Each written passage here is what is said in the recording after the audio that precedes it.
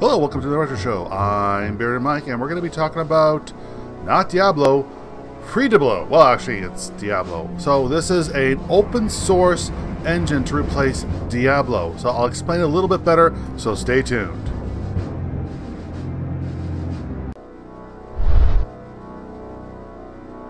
Alright, so this is Freeablo. Anyways, Diablo.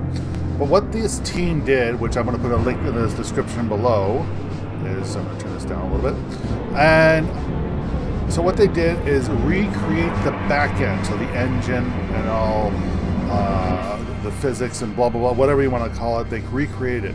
However, you need the Diablo CD to actually get the resources, so all the characters, the NPCs, the monsters into the game. Now, this is just a first look. It's not a finished product by far. They just started not too long ago. I just wanted to show you how far they went so far. So, as you can see, these are placeholders. They want to talk about intro, multiplayer, credits, and exit. Of course, these are the only two things that work right now. From what I read, is they're going to have multiplayer, and also they're going to have what's called plugin support or mod support. So let's take a look. Alright, so as you can see, he walks just as fast. So let's move over here. Again, you can't click on anything right now. Here's all the there's stay a while, listen, whatever his name is. Also, you have all these NPCs over here. They're all in the animation, or just basically they're showing all the animation. So we'll go over here.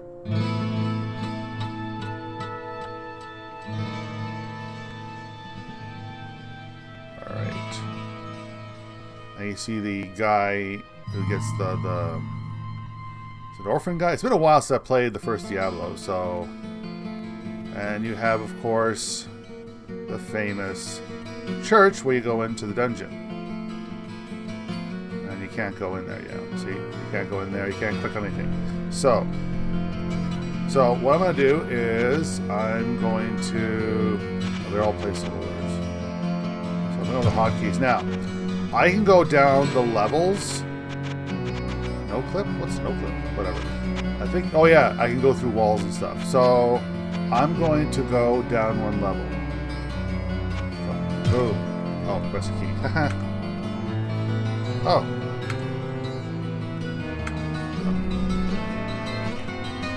So, alright, let me try this. Let me try this. So it goes down one level. This is the first level. It's a lot brighter. I'm assuming that they're going to put graphics to make it a lot darker.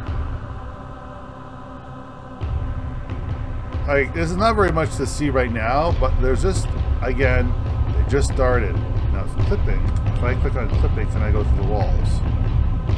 No. What was it? Hotkeys. No clip, alright. So, let's try no clip. Oh! No? Oh, okay, there we go. Oh, that's cute.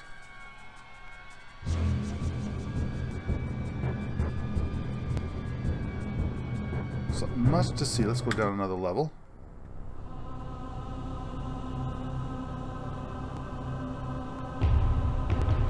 I really like what they have so far.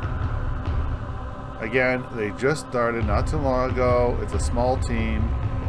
And if this is what's coming in the future, hopefully Blizzard will not shut them down. Let's go down again. Yeah, everything's here. Let's go down again. And I go further. Ooh. I really should play Diablo again.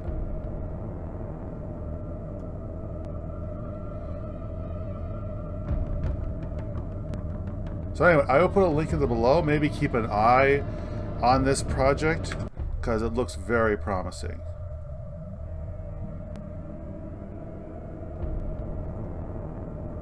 Like I said, they're going to do mod support, so you don't have to hack the game to implement mods. They're going to have mods built into the engine. And all you need is, when this thing comes out, all you need is a copy of Diablo I. I'm assuming you can buy Diablo 1 from the Blizzard site because it needs just 2 files. It needs the executable and the... what was the other thing? I forget. Anyway, I know it's like a QD... was it MDQ file, which is located on the CD, and the executable when you install Diablo is from, of course, the folder. And that's all you need. Put it in the directory, run the executable of Freeablo. No, sorry, there's a launching sequence, then there's a file, and Bob's your uncle.